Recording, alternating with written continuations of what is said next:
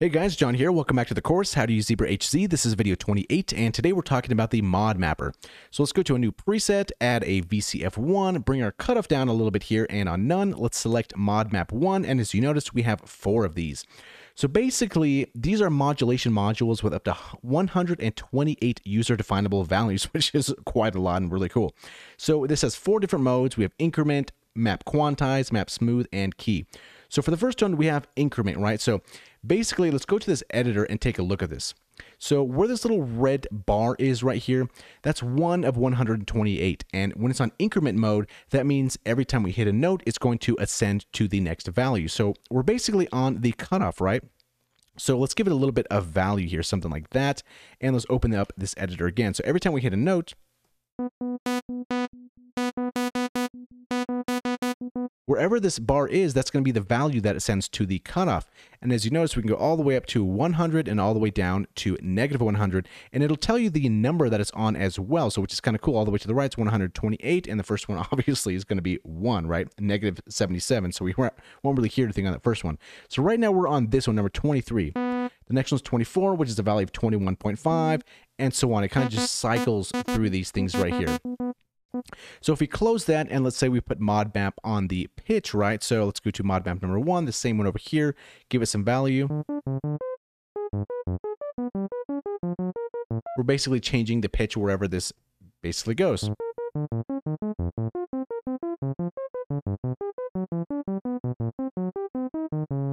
Okay, pretty self-explanatory, I suppose.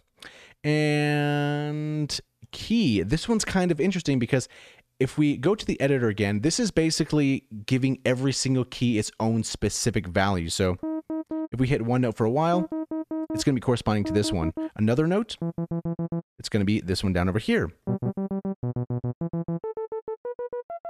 So if we think about this for a minute here, we can basically assign a certain value to do something only for that key, or really every key that we want to. It might take a little bit of time to set up as you want it to, but you have the possibility to really dial in a patch by, setting a certain setting for every single key on your keyboard, which is pretty crazy that you could even do that in something like this. The next two are going to be map smooth and map quantize. So for now, let's go to map quantize for the first one here, and this is going to be where we're going to be using mod. So this mod category only works in these, basically in these map smooth and map quantize mode. So what this kind of does is we're cycling through this right over here based on a certain shape. So we have LFO1 active right here, so might as well use LFO1. So let's select this here and go to LFO1. As you can see, this is starting kind of moving really fast, so let's slow this down right here. So basically what's happening is this is moving in the shape of this sine wave, and as it goes through, it's going to basically enter those values. Let's go a little bit slower here. Let's go to the editor.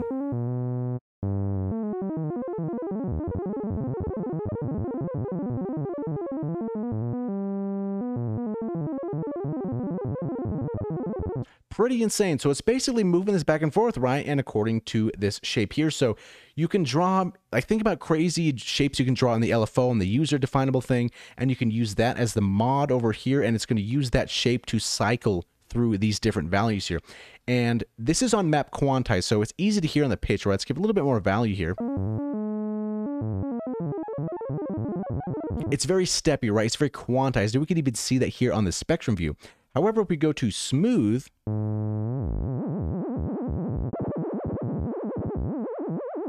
it's significantly less quantized. It's now smoothed.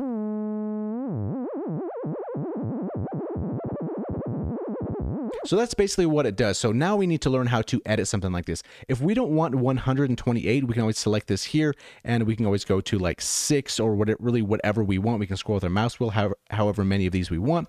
So in this case, I guess 24 could be fine. So maybe increase the rate a little bit so it kind of moves a little bit. So we can go to this editor here, right?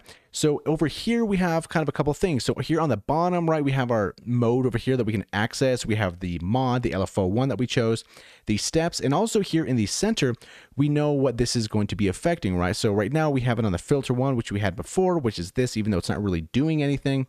And then we have it on the tune, which it is doing something at amount of 24, which we can see right over here, amount is 24. So in the editor, we still have a lot of knowledge or a lot of parameters, a lot of information to us, so we know what's going on. We also have a right-click menu with a lot of stuff in here. So we can copy stuff, we can have shapes in here, we can make it this a sine wave, we can make all these different shapes. I'm not going to go through every single one. You can kind of go through those if you'd like to. And we have different Alt draw, right? So if we hold down Alt, it does different things. So right now it's on erase, right? So if we hold down Alt and we go left click, it's going to erase these values, right? If we go back, it kind of brings it back, which is really cool. And then we have scale. If we Alt and we kind of, want to scale this right here a little bit like that. And then we have shift if we want to move things over a little bit like that. There's a lot of customizability in here. Then we have warp, which is kind of interesting. And then over here, the last one, we have fine, which is kind of just slowly adjusting things if we want a little bit of fine-tune control over here. We can reverse stuff, we can invert stuff, randomize, soften, which is kind of just making it a little bit smoother, right? Normalizing it if we'd like to, make it unipolar, straighten, reset, quantizing. And then here we can always select the amount of steps that we'd like, which is basically 10 or something like that. We can always do that here as well if we'd like to. 24, go to 12 and it'll change it here. But yeah, there's a lot of stuff you can do in this menu here, and then we can lock this as well if we'd like to change presets. So yeah, this is a very cool modulator here, this mod mapper, because you're kind of just really have so much control over modulation, which is really cool about this synthesizer. As far as this mod mapper, the XY, and the modulation matrix, there's a lot that you can do in this synth. So yeah, hopefully you learned something, play around. This mod mapper is actually a very, very cool modulation source. So yeah, see you in the next video.